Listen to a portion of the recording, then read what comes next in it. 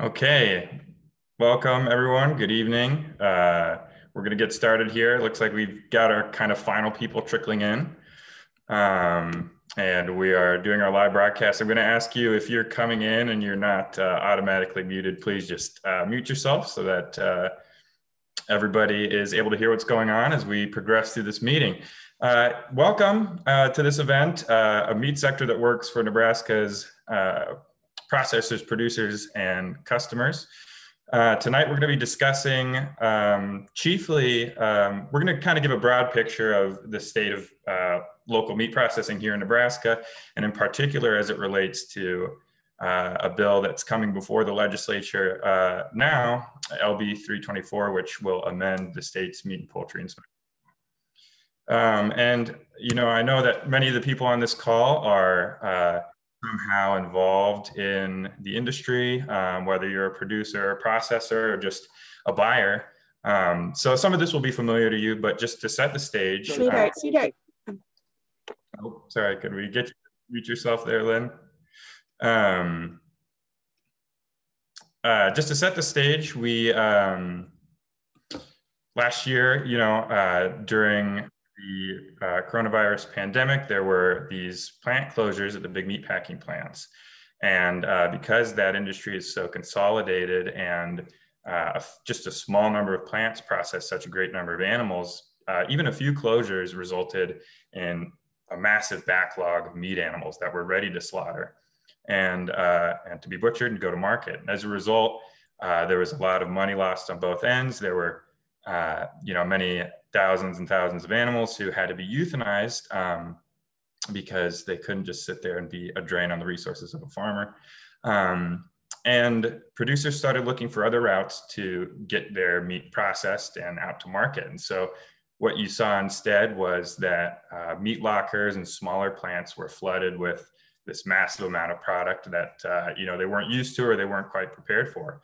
And so what that amounts to is a continued, even now, bottleneck. And a lot of these smaller lockers here in Nebraska and in surrounding states are booked out until late 2022 with orders. And so what that means is for the producer, it's hard to plan in 2022. The animal that you're trying to get slaughtered may not even be born yet. And so it makes it hard to plan, and it may also lead to lost revenue and not being able to get your animals to market. And that's a situation of uncertainty and financial difficulty that could cause people to get out of the industry. And so what we have here is a challenge and also sort of an opportunity, because you have this great quantity of animals and a great demand for local meat. And in between, you have the space of processors. And what we have to do is try to figure out a way to get those animals to where they can be on somebody's dinner table.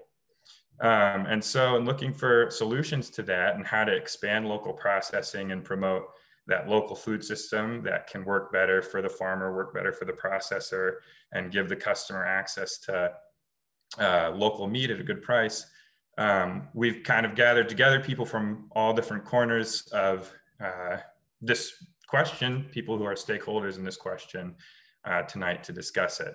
And so first of all, we've got Senator Tom Brandt, who introduced this bill, LB 324 in the legislature, and who is also a producer himself, and will speak to that bill. We've also got Paula Peterson of Tom Peterson Farms outside of Waverly. She's currently driving some calves to Wahoo right now, and she's going to speak sort of from a producer perspective. And then we've got Brian O'Malley, who is the Associate Dean for Culinary Arts, Hospitality, and Horticulture at Metropolitan Community College. And he'll speak sort of from that food systems, local food systems angle as well. Later on, we hope to also have join us Brent Winfield, who is a processor out of Aurora, a custom processor at the Aurora Meat Block, and a member of the board of the State Processors Association. He's in a reflection of how busy the processors are right now. He's still closing up the shop, but hopes to join us later on in the meeting. And so with that, I will turn it over to Senator Brandt first to talk about the bill and the issue before us. Well, thank you, Nathan. Thank you for the Center for Rural Affairs for having me this evening. I hope everybody got dug out, got the bunks cleaned out, got the cattle bedded. I know if you're calving right now, it's a really tough time. Here in Lincoln, we've had about 15 inches in the last day and a half. It's not too bad on the main streets, but you get on the side streets, it gets pretty tough. For those of you that don't know who I am, I'm a farmer and a livestock feeder from Plymouth. Plymouth is south of Lincoln, about 50 miles. We generally feed out about 130 head of steers and heifers. We've got, between my son and myself, about 40 to 45 head of cows.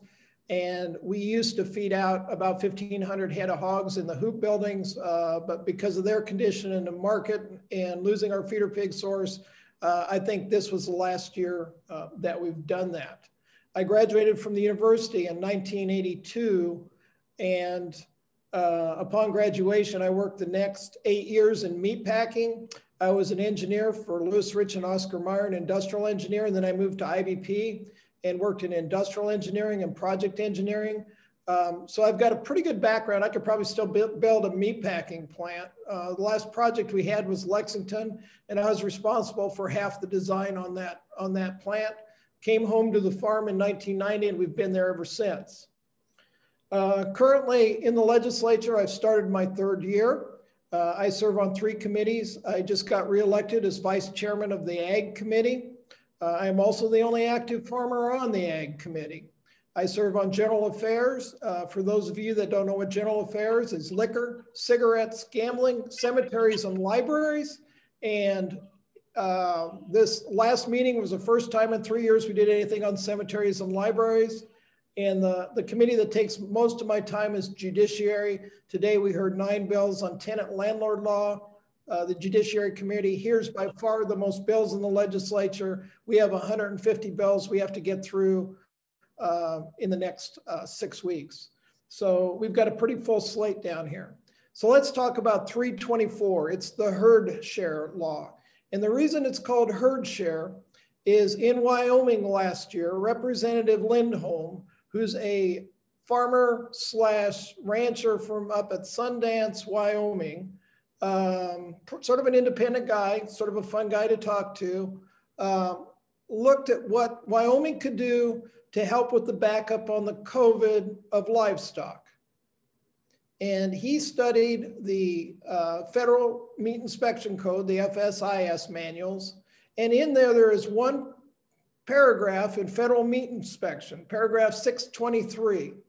And it is one sentence. And it basically says that the owner of the livestock can kill and consume the livestock. And that's all that sentence says. So it's like what we've been doing in Nebraska for 150 years. Our friends and neighbors get together, they kill 5 or 6 hogs or a couple steers. And right now in Nebraska, yeah, that's sort of legal. If you sell it to anybody, it's sort of not, but there really isn't any state meat inspection or inspectors to enforce that. And I talked to him about that. And what this is, it has nothing to do with the state. What they did is they sold shares of your herd. So for $1, I can make up a document, and we're going to have examples of that when we present the bill next week. But basically, if I was interested in doing this, you would become a herd share owner of Tom Brandt's feedlot. And I could sell any number of these for any amount of money, but generally in Wyoming, they did it for $1 or $10. And you had to sell the share before an animal is killed. So you really need, in dealing with the customer, 2 pieces of paper. You need a signed piece of paper that says they are a herd share owner. Then that animal is slaughtered and processed. Because of that regulation in the code, it does not have to go to a locker plant. It probably will in a lot of situations because I don't slaughter. If I were to participate, I would try and get Pickerel or Diller or one of my locker plants to do it, and then bring all the pieces back to my farm and put them into my freezers. I would call up all of my herd share owners, let's say I had 20 herd share owners, and I'd say I just slaughtered a steer and the parts are here. And they would text me back or call me back, and one individual may want T-bones, the next one may want roast, the next one may want ground beef, the next one may want the oxtail. And I can price that accordingly, and I can sell just the parts that they want to buy to them for whatever the market rate is, and I can determine that. Now comes the second piece of paper. When they purchase that, I give them a piece of paper that says, this is custom exempt. You were a herd share owner of Tom Brandt Farms, and you cannot resell this meat. They can't take it to the cafe and sell it. They can't take it to the school and sell it. It's just like what we do under custom exempt. When you have your meat slaughtered at the local locker, it'll say custom exempt and it'll have your name on it. That would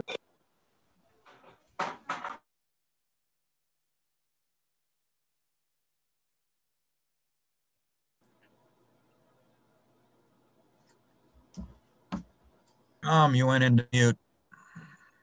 I don't know what happened. Okay, so are we back on the air? Can you hear me now? Yep, we're good. Sorry about that. How far did I get?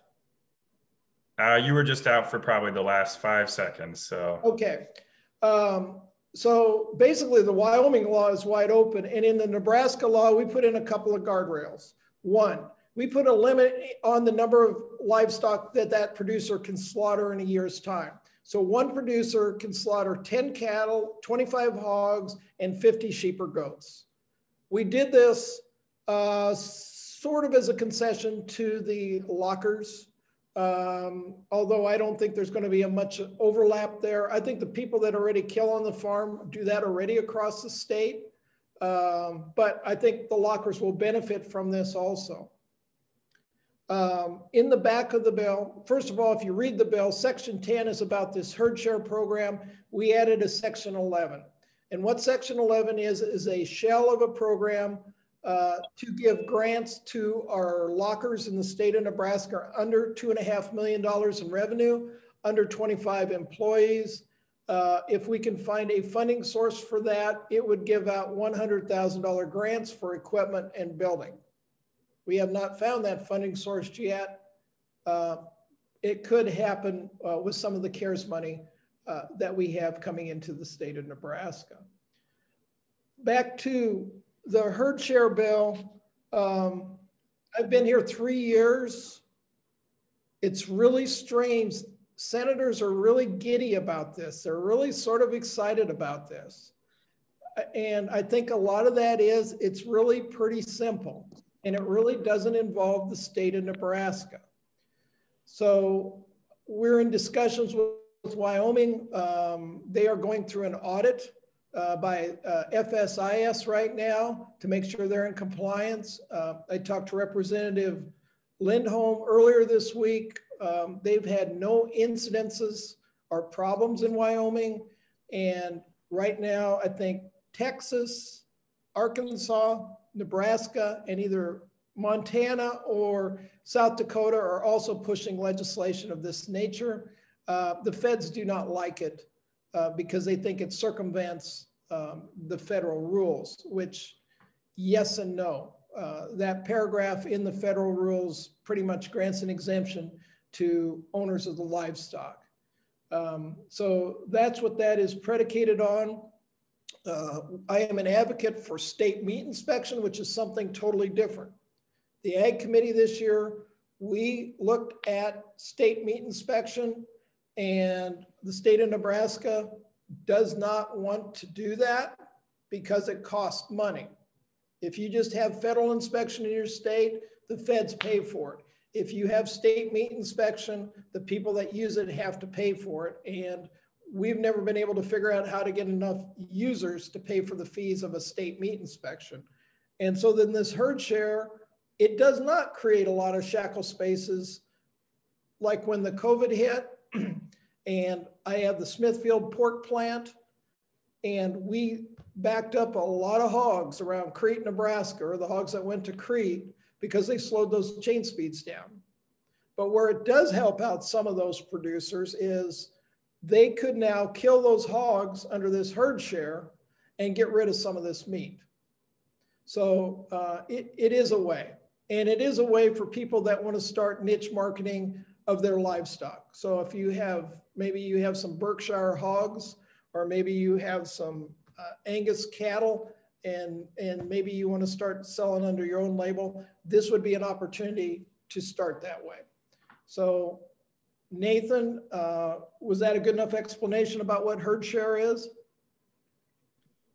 Yeah, I think it was. I think that lays out what the idea is, broadly speaking. And if you could also just give a brief overview of the sort of second piece of the bill, which is maybe equally important. I think it'd be good for our audience to hear about the Processors Assistance Program and the grants that. Yeah, and that I just touched on that. That's the last part of the bill. We set up a shell, and that's what I was saying. If they were under $2.5 million on annual sales or under 25 employees, is sort of the guide rails that they put in there.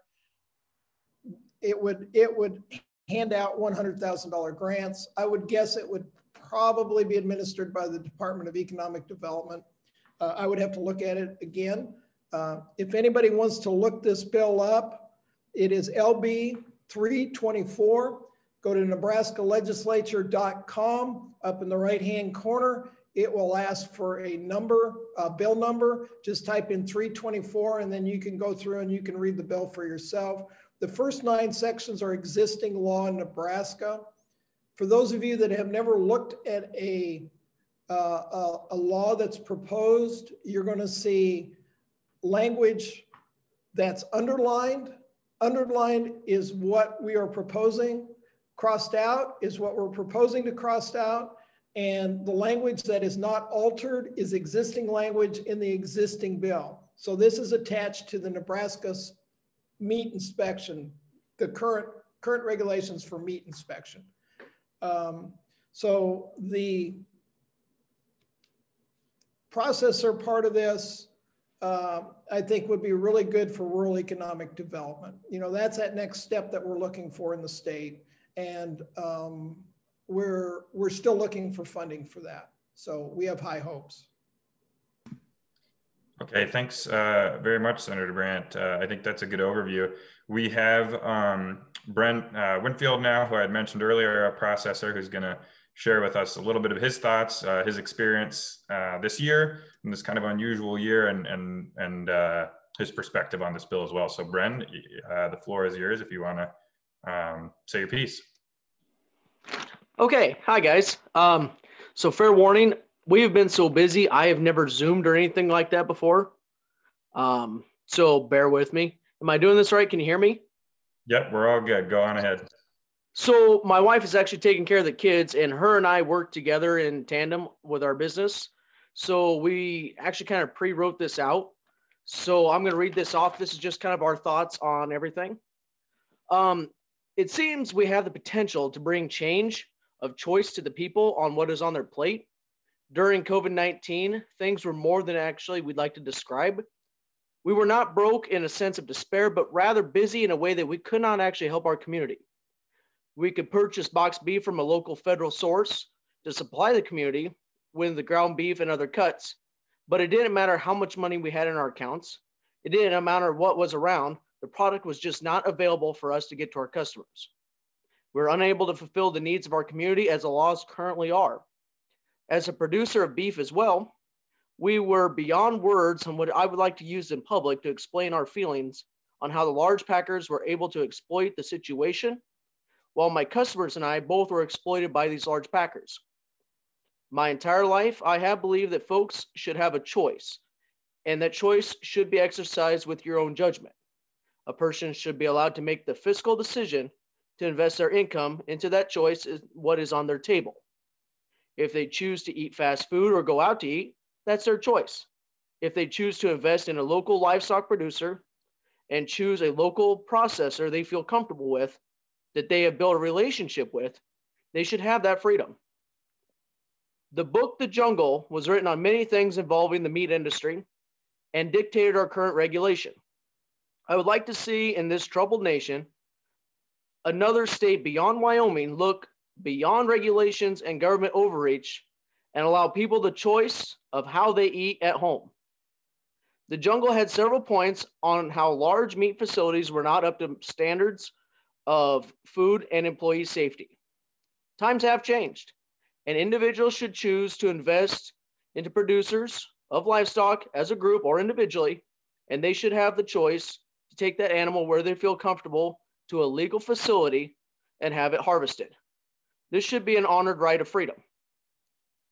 Before my wife and I conclude, I would also like to mention one more thing. Our local economy, in Nebraska especially, is vital to our state survival. Economy is. We are a landlocked state that values ourselves on tenacious, self-reliant philosophy. It has also been what has kept this state afloat during the winter of '49. The Dust Bowl, what allowed our citizens to volunteer so quickly for both world wars, the sod-busting mentality that will not fail, and it is our state's heritage. Therefore, we are a forgotten gem in this nation of high politics right now. We do not require much outside help. We do not require a lot of high media attention, and we are self-sufficient. And we have a self-sufficient mindset. On our tables should be included because that's what we are. We're a family home-based state. You should have the right to choose where you take your animal. We realize that some issues will arise in legality and wholesome safety of the animal being processed for human consumption. My government teacher in high school and my government professor in college both taught me from very vastly different political views that government is always about compromise. This is an idea that we propose going forth. The compromise that we have is that it should be for facilities that are legally permitted. Not only would this increase revenues through permitting fees, but it would also require inspection. This would eliminate any garage-style chop shops, as we actually call them, and it would allow facilities that are already being inspected to flourish. It would also include regulation through state and or federal inspections, mostly because custom exempt plants already are federally or state inspected from time to time. We have been asked by other locker owners, why in this time of extreme demand do we want to try a venue for extra work? And to be very honest with you guys, off the script, we don't. I really don't need the extra work or the extra income. But going back to what we have written here, we really believe in freedom and personal choice. I believe in that more than my own financial gain. I believe in that and more than, we just truly believe in freedom of choice. So in conclusion, I hope that this state can join Wyoming in a head-on offensive on a non-agricultural states agendas, which, I mean, if anybody does kind of look at there does seem to be at times an agenda against agricultural states. Freedom of embracing states by starting their own foundation for citizens to join into different groups, like you said, the niche markets, the ability to do a farmer's market style thing. We just really hope that maybe we can find a way to compromise and include people's choice and freedom. On an ending note, as we all talk about beef, may we all have a steak tomorrow that is locally raised, paired with a Nebraska wine, and your choice of side vegetables from your own local grocery store, farmer's market, or your own garden, because you do have the choice to raise your own animals and your own vegetables. That's all we got. Hear, hear. Thanks a lot, Brent. I think that was very well said, and I appreciate your input. Let's move to Paula now and get her perspective from the producer angle. Paula? Well, hi. I'm Paula Peterson, and I will apologize in advance if you can hear the truck behind us.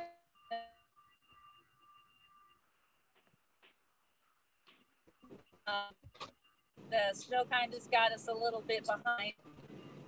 My husband and I have been married for 34 years, and we farm together outside of Waverly. We are a cow calf operation, as well as we do row crop. We raise corn and soybeans. We run about 150 head of cattle each year, so we run about that many calves. This last year's been a real challenge as far as knowing where we could go with the animals that don't necessarily go to the sale barn. We normally do have a few that we take to our local producer. And like you said, they are out to 2022. We're on a waiting list for any calves that we run into problems with that may need to go to the butcher shop. We had a cow this spring that we normally would have, she went down, normally would have taken her to, and there was absolutely no place we could get in. We were on a 3-page waiting list for a cancellation at the 2 places.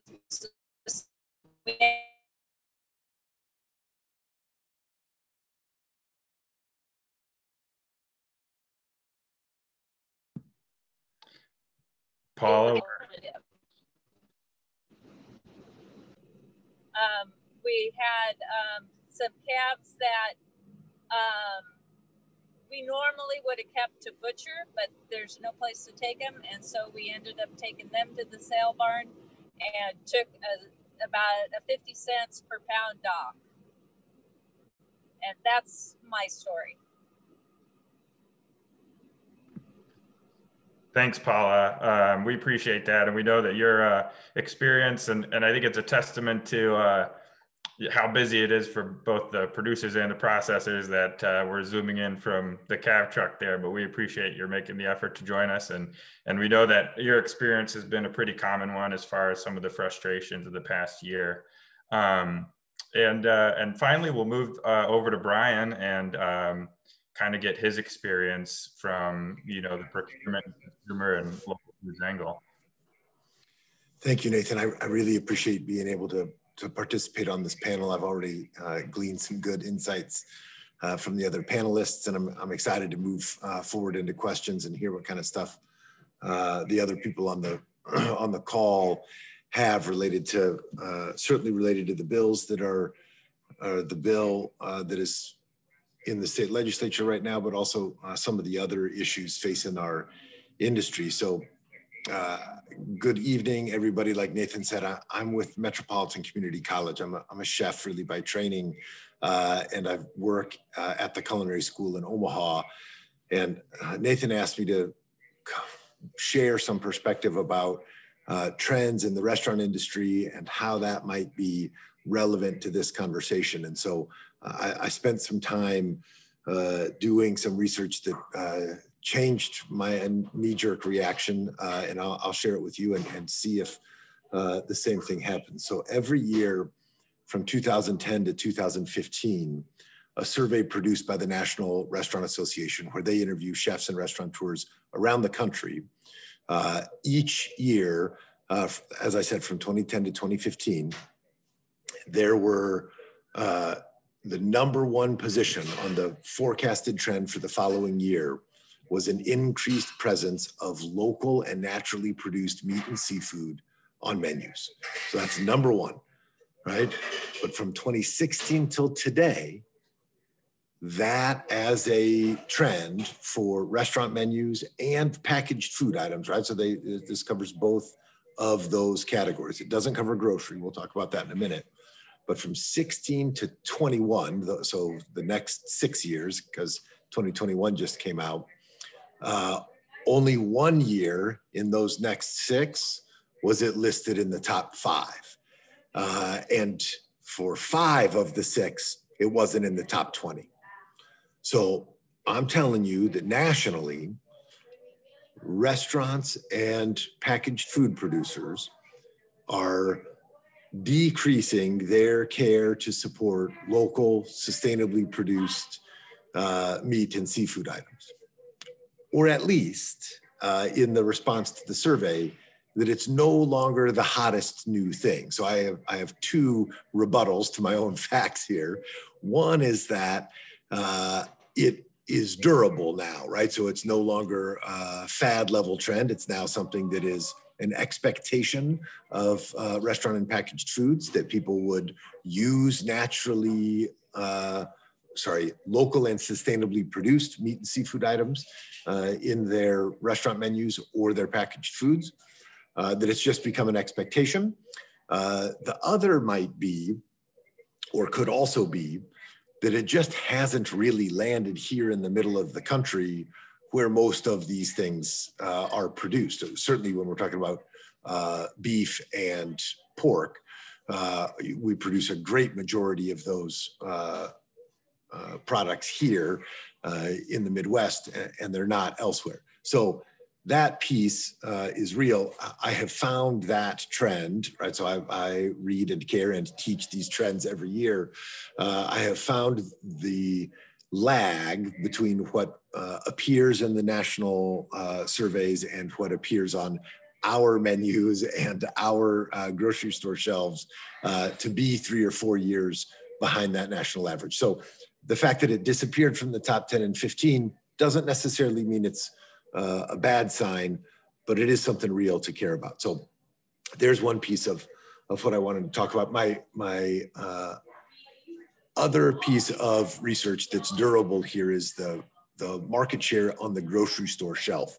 So since 2010, when they started tracking, so the National Grocery and Retail Association started tracking the food miles of protein items in major retail chains. So only the top 20, which skews it towards national product or large scale producers anyway.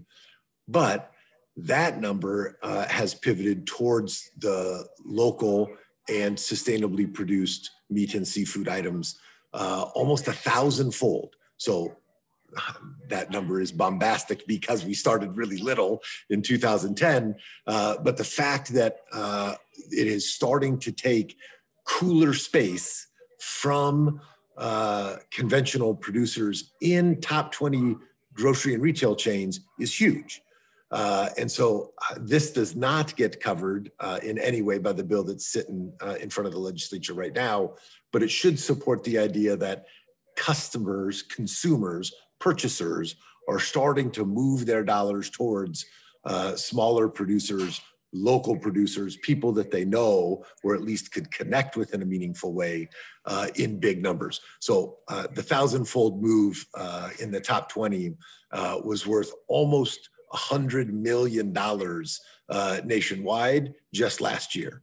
So, I mean, that's $100 million of meat and pork and poultry. I suppose it probably includes lamb and goats as well, but I can't imagine that's a pretty big number anyway, nationwide.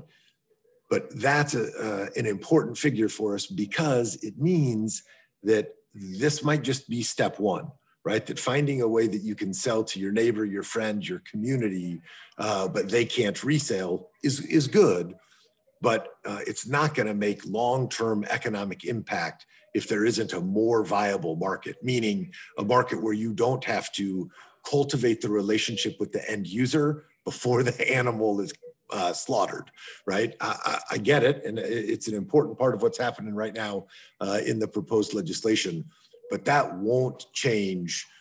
It won't be a big enough impact to actually make a dent in the way that our food system works. To any one producer, it could have a huge impact. But if the goal is to level up between conventional producers and smaller scale producers that bring lots and lots of benefits to the marketplace, we're going to have to do more in that case. So the benefits to the marketplace. So from a restaurant perspective, I also worked on a few benefits and drawbacks of local meat production. So, or local meat purchasing. There's a good long list of the benefits, not least of which is competitive advantage in the marketplace, right? A restaurant that can name their producer and create a relationship between the guest at the table and the producer that raised their chicken, beef, pork, whatever. Fish gets included on that list too. You get a premium for it. And so that's a benefit to both the producer who needs to charge a premium to the, to the processing facility and then to the restaurant ultimately, but that will be passed on ultimately to the restaurant patron in a way that would hopefully then flow back directly up that supply chain or down that supply chain, however you look at it. So that premium still exists. It's very durable. Nationwide menu research indicates that you can get an almost 25% premium for naming the farm or locale of a product on a given menu item. If you know that when you're talking to a restaurant about selling them your product and your product's 10% more expensive, heck, even if it's 25% more expensive, they're going to recoup that and some because they can put your name or your farm's name on the menu, and that garners a 25% premium, which I certainly pay, right? That when I see that a place has cultivated that relationship and found somebody that cares for their product as much as they care for their cookery, right? I mean, again, I care about it mostly from the chef perspective. I care about what happens from the back door to the plate as much as anything else. But before the back door, to be able to prove that those things have been done well is something that is worth selling and does, again, garner almost a 25% premium. Again, in nationwide surveys, which will skew towards larger restaurants and larger markets, but it's the truth around the board. But there's some real drawbacks. I know that there are people on this meeting that have heard me say some of these things before, but I'll say them again. A restaurant loses money every time a different person sends them a bill or a different truck shows up at their back door. It's just the truth of the economy of scale, that until we can get product into broadline distributors, it's gonna continue to be more expensive to do business with 5 guys to bring you stuff than with 1 guy to bring you stuff. That's just a real reality of doing business, is that the 5 checks I got to write to somebody that's bringing me chickens, then pork, then beef, then fish, then something else, that all costs me more money, even if the products are the same amount. And so that's a real drawback of the local meat production scene for restaurants. It's even worse for grocery, right? Grocery, certainly the big time grocery people that are buying through national and international suppliers are writing 1 check for most of their food that they put on the shelf. To do that again for a couple hundred or a couple $1,000s is not worth it to them economically. So the fight isn't to get onto the shelf at Hy-Vee, in my opinion. The fight is to get on the shelf at Nash Finch or Pegler Cisco. And then it becomes an easy decision for the people that are making the buy on the other side of that. So again, those are separate issues from what's happening with the legislation that's sitting in front of us, which I understand, but I support this legislation because it starts moving in this right direction and start bringing that stuff to bear. The other drawback, and I think that this is real and something worth addressing, or that the bill itself as it exists can help alleviate, is that there is still a real opposition to small production from a safety perspective. I don't agree that it's reality, but there is certainly in urban markets a fear of the little being roughshod, sloppy, fly by the seat of the pants. Giving it legislation and regulation helps cover that in an effective way. So that would be valuable. That would be valuable. There's a question somebody just put in the chat that I'll totally answer, but I'll wait until it's really time for that. But so those are the 2 biggest drawbacks, or at least the ones that I think are worth floating out to this community. There are way more benefits and there are more drawbacks that need to be addressed, right? In all cases, they can get addressed. It's just a matter of whether or not we got the fortitude to bring our resources to bear to address them effectively. So that's all I've got. And I think I'm the last panelist. So I think that means we're ready for questions. Is that true, Nathan? That's right. And thanks, Brian. That's, again, absolutely really informative. I've appreciated what everybody's said so far, and it's great to get these different perspectives and a lot of good information. And to your point about getting distribution lined up and and kind of getting those economies of scale in line. You know, I think Chad Christensen, a producer here in the state who may be on this call, sent me an article the other day about different ways that, you know, these either processors or farmers can band together in distribution. There are some farmers banding together to get mobile processing units. And to the extent that there can be that kind of cooperation, you might be able to pursue some of that efficiency. I think the safety question or the safety concern is a real one. And I want to maybe kick that back to Senator Brandt real quickly. Brian had mentioned that one thing that can be effective in laying those kind of concerns or fears is to put some definition, legal boundary around it. And here in this bill, I know there are some people who have voiced concerns about custom exempt processing. Maybe some folks who haven't used it personally or aren't as familiar with it. And if you could speak to Senator Brandt, some of those concerns and the ways in which this bill might seek to account for those. On the food safety issue, this bill doesn't really address the food safety issue. And because basically what the bill says is the people that are buying the livestock are owners of the livestock. Now, if I were to do this, I would take all of my livestock to Pickerel or the Diller Locker and have it processed. The problem is at those locations today, they're a year out. But under this bill, you could also do it yourself as long as that informed, and they have to be an informed consumer that is a herd share owner would know that.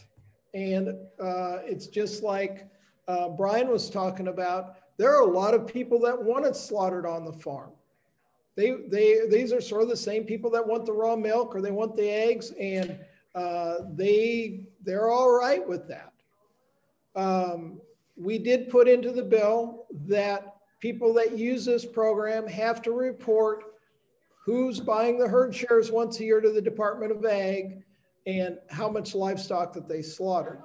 I see in the chat room there was a question on that. It's sort of a self-reporting deal. The state doesn't have any inspectors on that.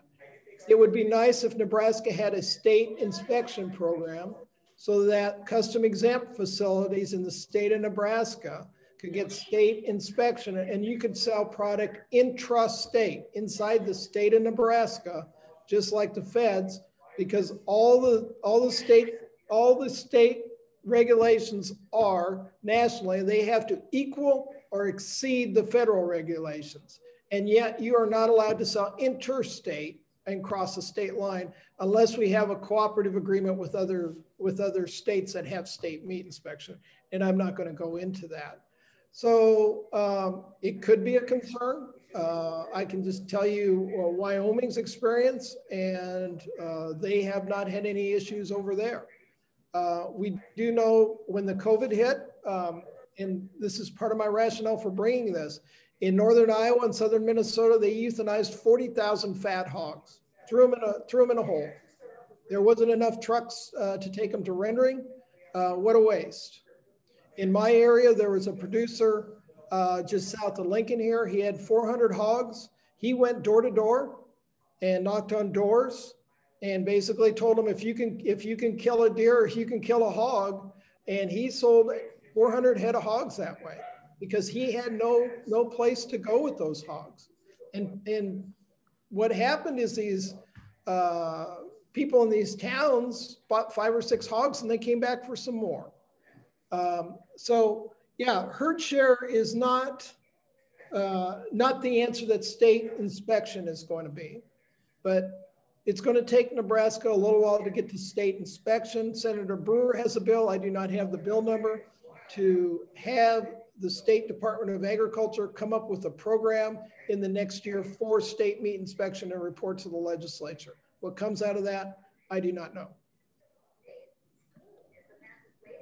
Thank you, Senator Brandt. So it sounds like the boundaries are less on, it's not that there's going to be an inspector coming into these exchanges, but more that it's going to be a situation where it's going to be a limited sort of exchange and there's not going to be resale, and it's exactly. There's going to be a label that to that effect. In fact, if I had to guess, I would say probably more than 50%. If I had to guess, and I'm just guessing, maybe 75% of this livestock would still go through a locker plant somewhere. Sure. Yeah. Great. And I want to encourage anybody who has questions to, we won't be doing them by audio, but to enter them into the chat, and we can try to get as many as we are able in the time that we have left. And Brian, if you want to go for that question that you noticed earlier, I think you can feel free. Absolutely. So I'm reading the one that's how can efficiencies in grocery, restaurant, institutional organization be found to avoid broadline distributors? There certainly is a way. It takes an enormous amount of skill from the participants, right? That one of the other drawbacks that I didn't mention of buying local on the meat side is that it frequently comes with more product than you want, right? That in order to buy local pork, sometimes you're buying half a local pig rather than just what you would menu normally. That's okay. I think it's a good pressure to put on operators if we're just talking about restaurants, but certainly at home too.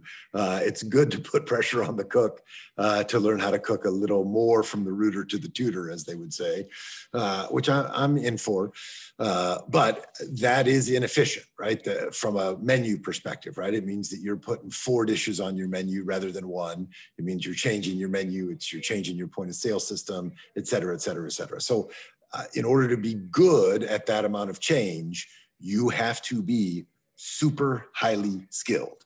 And that narrows the field. And I'm saying that if this is really, yes, there will be people that become that good at this stuff. But if it's really going to have an impact, we have to change some more fundamentals so everybody doesn't have to become an expert in order for the local meat system to work. Because if everybody has to do 2 things, become an expert at whole hog cookery and know a hog producer, if that's what we're counting on in order for local to have an impact, you're talking about changing hundreds of hours of people's month in the restaurant world, and they can't give that up. And so there's the thing, is that where we need to call for it, and this is a long-standing debate in the game, and one I've been on both sides of, and I can still happily argue both sides of it. But I think the game is plug into the conventional rather than try to rebuild the whole thing. Is that if we want to have more local hogs consumed in local markets, then we need to find the way in which hogs are already getting consumed in local markets and take over right at that point, right? That if what we try to do is rebuild the entire supply chain in order to change the consumer's last minute decision between which pork chop do they buy, you're talking about rebuilding the entirety of our state's economy. If we just sell pigs to, sell pork into the system that's already supplying 95% of the pork that gets eaten in the state, well, then you can have an impact. But if we're going to count on everybody to become a believer, meet a hog farmer, and learn how to cook, 15 different cuts of pork, we're not going to get there. I mean, you're talking about changing way more than anybody's going to sign up for, then lots of people are going to sign up for. I'm not saying there won't be people that sign up for it. Of course there will. But if the goal is to make a dent into how much commodity pork we buy, and nobody has expressed that as the goal. I think that's a good goal. But if that is a goal, right? Because I think that does mean more money in the pocket of the little producer, of the individual, right? That when you can cut out 10 middlemen in favor of 3 middlemen rather than 0, right? If the goal is get rid of all the middlemen, well, then the producer and the consumer have a ton of work to do. But if you can keep a few middlemen in there, well, then, one, right? So if in my model, I would see the producer, the processor, the salesperson, the end user, restaurant, grocery store, or consumer, right? Whoever that is. which isn't really that different than what's happening now. But if we've got to take on a world where the producer and the consumer need to have nobody in between them, I don't know, you're erasing 1,500 years of food service growth and development, right? That somebody grew the grain, somebody else milled it, somebody else bought it and turned it into bread, somebody else made that a sandwich, and then somebody sold that in a cart on the streets of Rome 2,500 years ago. Like, there's been middlemen in the game increasing our access to food the whole time. And I think that's a critical thing to embrace, not to stand against. That's my sign of I'm shutting up. Thanks, Brian. I think, so I'm going through the questions here. I think we've answered Deb's about tracking the number who are slaughtered. Hey, Nathan, Brent's waving his hand over there. He's got something to say. Brent needs to unmute. Yeah, go on ahead, Brent. You can add your piece. Can you hear me? Yep, we can hear you. Can everybody hear me okay? Okay, this is my first time ever doing Zoom, so sorry. I did see a question that somebody had asked about how to regulate that it stays to just the 10 head per producer. And coming from experience, I don't like regulation personally. I mean, nobody does, but like I said earlier, it is a good compromise. When a producer brings an animal to us for slaughter, they have to sign a paper from the government that says, is it over 30 months of age or under 30 months of age for mad cow disease? And then is it able to walk in? Is it fit for human consumption? The producer of that, or the producer itself, signs all that to say, yes, they assume the responsibility that they're lying, that, you know, they'll do the punishment, and it is under 30 months. I think since we're regulated on making them sign that before killing it, that would be a good way. Nobody really checks that periodically. Once or twice a year when an inspector comes through, they'll look at that. They do just flip through it, make sure we're doing it. But if you want to really regulate that we're only doing 10 head per producer, you could put in regulation that says, okay, if you break this, you're shut down. You get a slap on the wrist. But I did see that question, and there's my 2 cents. Thanks, Brent. And then also, if we could, Senator Brandt, if you have anything to add to that, and then I'd like to go back to this question here from Chloe Deigel. And she asked, do we even need the herd share language in the statute? Can an LLC structure be created that would allow unlimited processing within exempt facilities? So if you have anything to add to the question about how you document I guess Brent knows this as well as anybody, is that right now all the custom exempt facilities in Nebraska are federally inspected. But yes, in talking to some of my talking to some of these guys, the inspectors usually don't come around till there's a complaint. I mean, they may not be there for 5 years. They follow the federal rules. We had a hearing in Grand Island this last summer where the director of FSIS flew into for a hearing on state meat inspection in Nebraska. And he as good as admitted they don't like these little plants. They would just as soon have the states inspect them. They want to inspect the Tysons and JBS and the Smithfields of the world, because what happens at a locker plant like Brent's in one of our small towns in Nebraska, I don't know what your capacity is, Brent, but I would guess maybe 10 steers or 20 steers. 8 whopping head a week. Yep. Yeah, 8 head a week. Well, if you're not federally inspected, are you? I mean, no, I gotta say, I used to work at Custom Pack in Hastings where we were. Right. And the inspector at Hastings was also our inspector. Yeah. And I did know him, and I would actually call him annually to get him to come inspect us because it was kind of a pain for him. But right.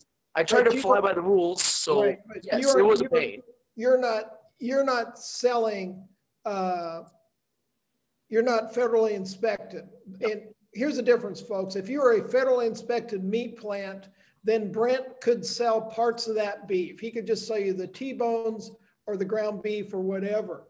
But because he's custom exempt, I, the farmer, am bringing that steer in there And as far as Brandt can go, is he processes a half or a quarter for whoever I say that half or that quarter goes to.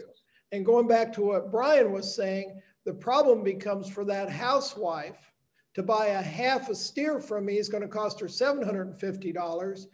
And then the last whole steer we had processed, half of that would cost $350. So you're asking a consumer to pony up $1,100, and they better have a freezer. And then they gotta tell them how to cut it up. And then you're going to find out that they don't like certain cuts. Because I know in our family, there's certain things that always remain in the freezer, but you run out of steak and you always have a lot of roasts left. I mean, that's just sort of how our household goes. Whereas at least with this herd share model, it's sort of a poor man's way of getting around the rules. I'll be honest, that's really what Wyoming did. And it really echoes the work ethos of rural America. It's like, don't tell us what to do. We can do this just fine. And we've been doing it for 150 years without you. And I do think there is a way to include everybody on this, but I'm just more excited to bring it to the legislature just to have the discussion. And I hope it makes it to the floor. I think we have a pretty good shot. But once it gets to the floor, it's got to make it all the way through. I mean, there's a lot of hurdles here, folks, to get this across the finish line. I think that if I could jump in, this has been so informative. Thank you all so much. Deb, you had a good question about how it's tracked. And within the bill, it's required that if you are taking advantage of the personal exemption and cutting on the farm, you need to report that to the Department of Agriculture. So you need to sign up as being kind of register as someone who's going to do that. And every year you need to report how many that you're actually going to do on the farm. And you need to have the names of the people that you sold that to. So that's one way we can put a tracking system in there. The state of Vermont's done a really good job of keeping this regulated. It's sort of one end of the extreme. You got Vermont, you got Wyoming, and those were the two statutes that we were able to look at the most often when Senator Brandt was developing this. And so that's one thing we wanted to put in there to make sure that that's tracked and to make sure that we can hold people accountable at the end of the day. And that speaks to safety a bit too. Vermont also required some good language about really notifying the purchaser or the consumer, hey, this isn't state inspected, it's not federally inspected, it's custom, or I'm doing it on the farm. You gotta let people know. And so a lot of that is just being an educated food consumer, just like any other cottage food, really. If you're making jam at home, I have to do something similar. It's the same principle.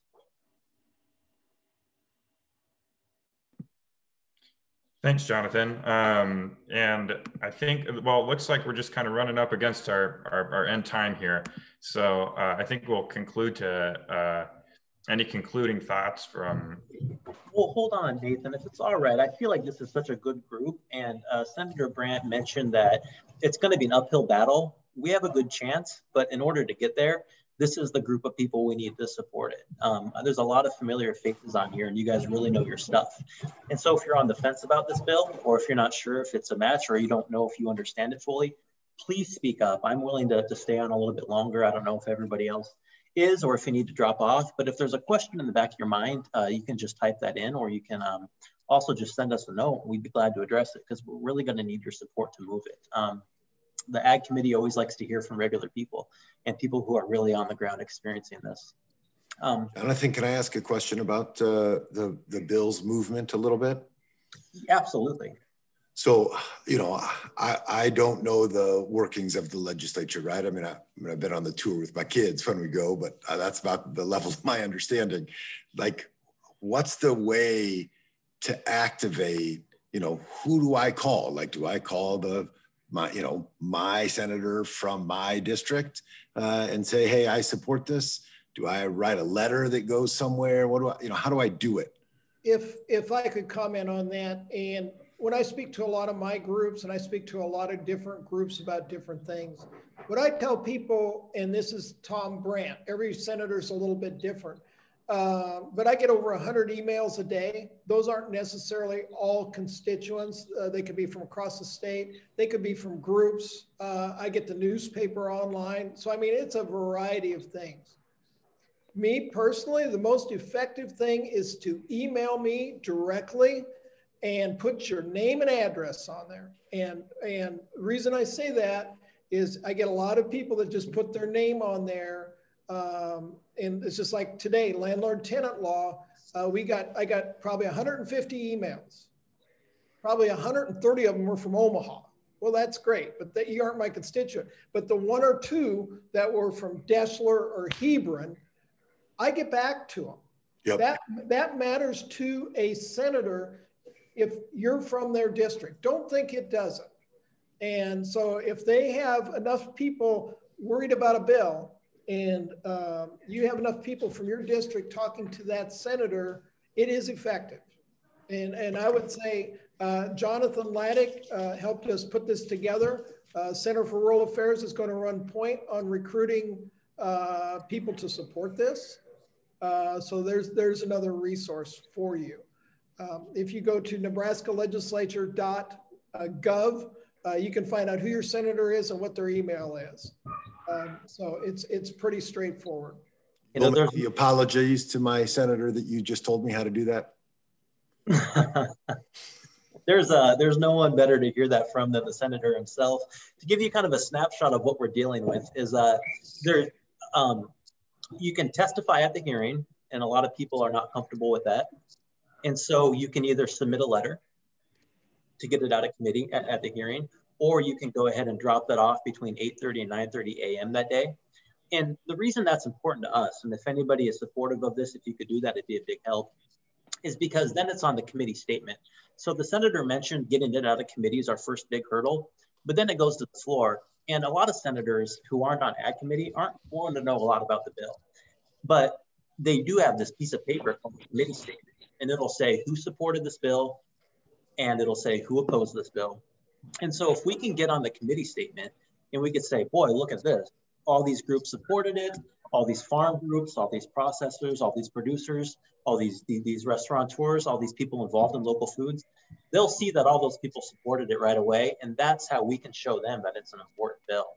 If you just email your testimony to the committee or just go ahead and click on the bill to submit, they'll read it as you being supportive in the committee, but it's not going to be on the committee statement. It's not going to be on the record for that.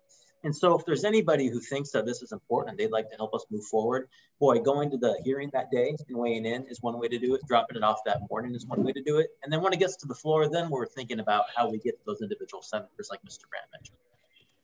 And I'm just going to throw in real quick here. For those of you that have never witnessed a hearing, if you go to that same website, we're in all-day hearings. So tomorrow, there'll be Natural Resources, Judiciary, HHS, and 2 other committees. You can click on those and live stream and see how that works, see how people testify.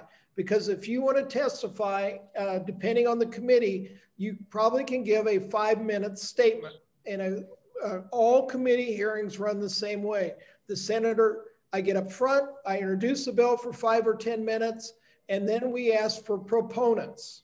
So people that support the bill can go up there and they can talk for up to 5 minutes, and then the senators may or may not ask questions. And after the proponents, we go to opponents. And then after the opponents, we go to the neutral. And the neutral could be somebody that really has a concern about the bill, but they aren't really against the bill. So they testify in the neutral capacity, and then the senator closes. So because this is going to the Ag Committee, I would think we'll probably have a 5-minute testimony. If there's a lot of people, we'll cut it back to 3 minutes. But the Ag Committee doesn't have a lot of bills this year, so they'll have time to hear this. So that's all I've got on that. I see Brent was raising his hand. Brent, just start talking. That's how this works. Okay. So we had mentioned earlier in conversation that it's good to get groups of people together because it catches attention that, you know, there is more than just a few people interested. Is there other states besides Wyoming that's pushing for this maybe? Yes, we know Texas and I think Arkansas. Jonathan, who else was there? There was like 3 or 4 that are at the same stage we're at. Oh, Colorado right now, they're considering a bill too, and they're all in their infancy. And so what we're trying to do in Wyoming is we're going to have testimony from the representative who actually ran the bill there. He did a great job. Tyler Lindholm, Senator mentioned him early on. So we're getting him, and then we're also going to get some statements on record from their Department of Agriculture where they're saying, hey, we know this is legal, we support it, we're going forward. Having it there and to look at it and to see a state that really excelled and did it well, we think is going to bode very well. But there is no replacement, I promise you guys, there's no replacement from showing a committee that individuals, I'm sorry, I have a 4-year-old back there. Those aren't my hogs in the house. It's a toddler. There's no replacement for showing that individual Nebraskans support this, and that's really what we need. Jonathan L. Davis here. I just wanted to, you did a great job presenting about the testimony. They've gotten some new kind of different rules this year, and that you can send a letter to the, you have to send it to the Ag Committee email address, which is posted on the website, and it has to be by noon the day before the hearing, or it won't be included. I think it's important that people know that. And I think there may be some other things that are associated with that. But, and then there is also the online piece that can be filled out. It's 300 words. But I don't think that becomes part of the record. I think that's just available to staff. So I would encourage them to either show up that morning, and if they do that, if they're not going to testify, they have to show up with the 12 copies to give to the committee clerk between 8:30 and 9:30 in the morning. So they've put some sort of restrictive rules in place for this new approach. Yeah, that's right. And that's 2 senators, one former and one current. So they're the ones to look at. And I think, Mark, that answers your question well, but if not, send a note and we'll try to clarify it. There was a question early on about who's opposed to this bill, and the answer is not many. I think that when we talk about it with individuals, we get a really favorable reception. Most of the time it says something along the lines of, this is a no-brainer, we support it, we wish this would have happened earlier. Some people have some questions about the food safety element of that, which we've kind of addressed. You know, I always think, Senator Brandt knows this more than anyone on the call, but when you're bringing your cattle to Smithfield, that is blowing by, and that is how it's inspected. Your cow's probably going to be mixed up with some other ones, and that's where to get your burger. That's no picnic out there, right? That's no paragon of food safety. And so we know that small businesses regulate themselves. We know that the processor down the road for you and your community is going to have his reputation on the line, or her reputation on the line. And that's what we think is important to remember. You know, I'm a producer myself. I sell most of my hogs custom exempt. And there's no problem with that whatsoever. Half a hog every time, custom exempt. And so if I'm selling just a package of pork chops custom exempt, it's no different. It's the same level of regulation, and I've never had a complaint. There's a question, would Big Ag support this? We asked the guys in Wyoming, they said they pretty much ignored them. This really, their opinion was it really didn't affect Big Ag, and Big Ag really didn't care about it at this point. I don't know in Nebraska what's going to happen. It'll be interesting to see where the opposition comes from.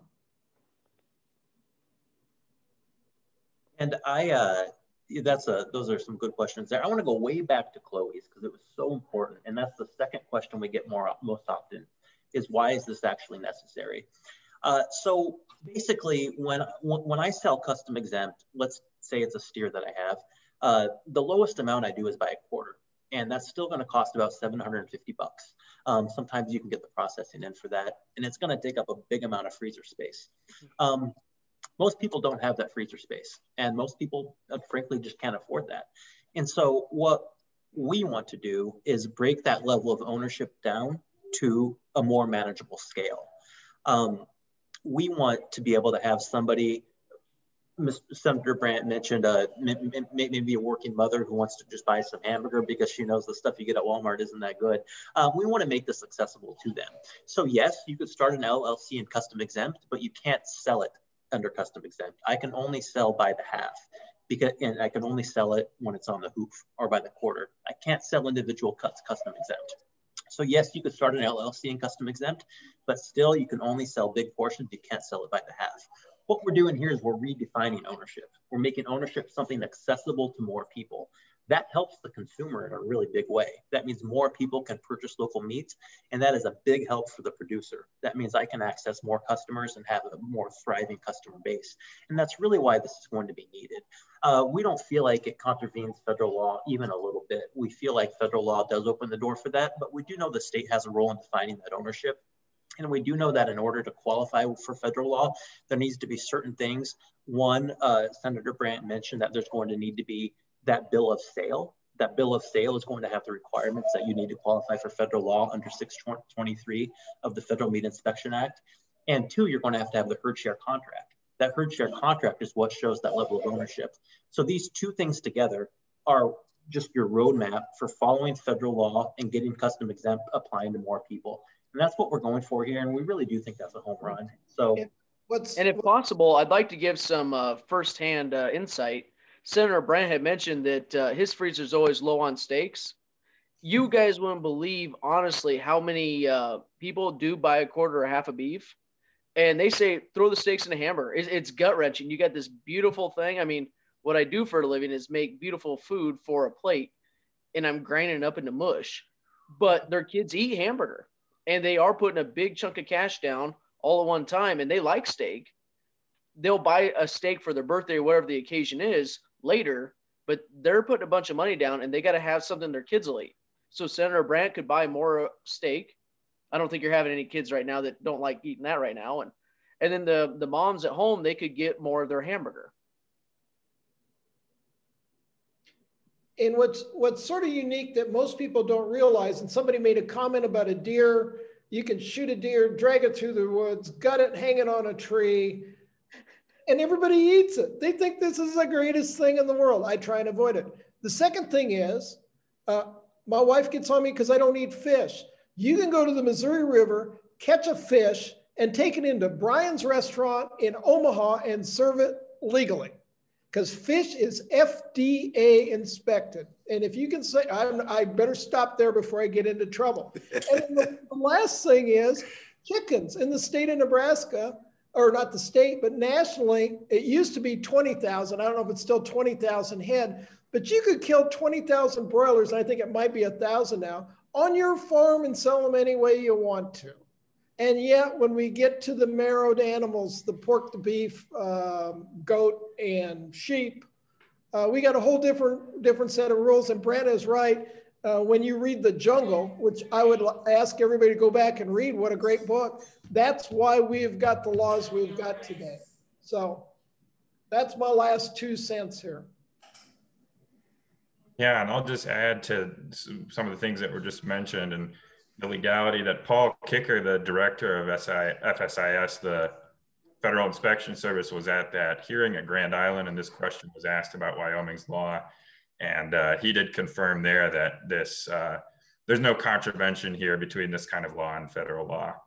And also to Mark Welsh's question there in the chat, you can submit your letter before, as long as it's before noon the day previous to the hearing, you are free to email it. That being said, of course, the best thing to do, if you can, is to hand it in person. Now, I'm just looking at seeing if there's any final questions we haven't addressed here in the chat. Yeah, it looks like we maybe have reached the end of our questions and can kind of go to any concluding thoughts. Senator Brandt, if you have any final words, we can start with you. I think this is great. This really shows their support across the state, across a wide variety of consumers and producers. And, you know, let's flesh this thing out and see if Nebraska can be a leader. What I've found since I've been in the legislature, typically Nebraska doesn't get on board till we're the 48th, 49th, or 50th state to do something. By God, you know, let's be the 2nd, 3rd, or 4th state to lead the way on something once.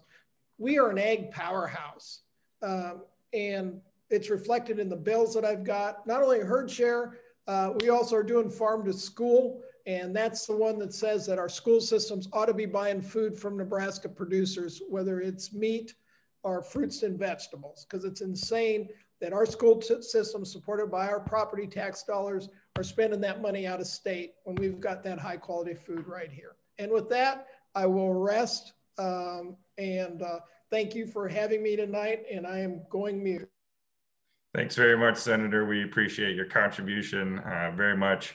Brandt, if you have just a few short final words that you'd like to share, any concluding thoughts?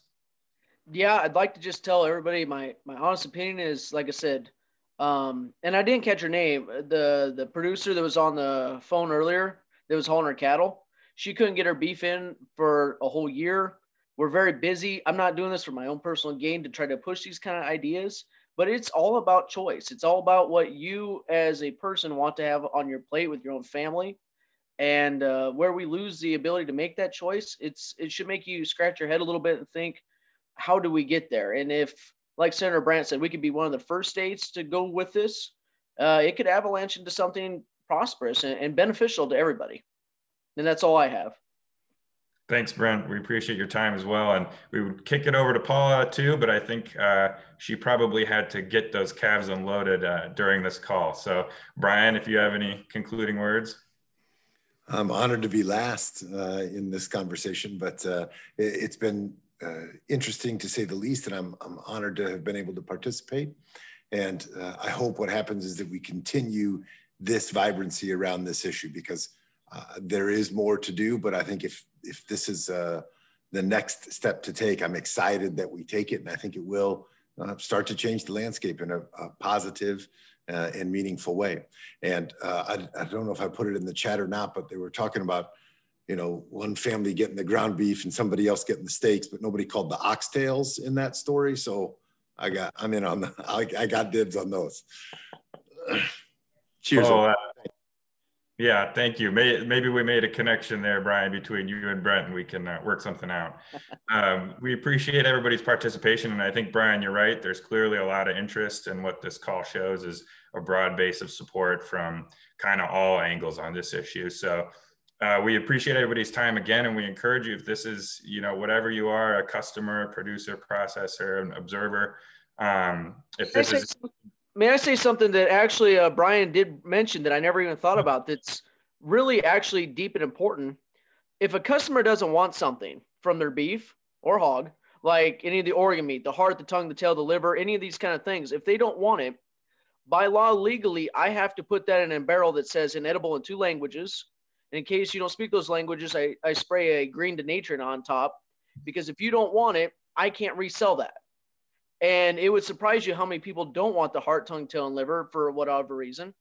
And it's amazing how many thousands of pounds of protein we throw away every year that I can't legally give it to a food pantry, or I can't give it away. It has to get thrown away properly.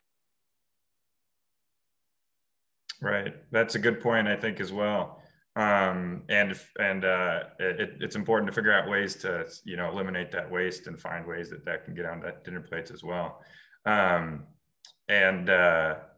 Again, I just want to say as a concluding point that if you've, you know, found this interesting and like something you'd support, you can reach out to us, to Jonathan or I. Our information is on cfra.org.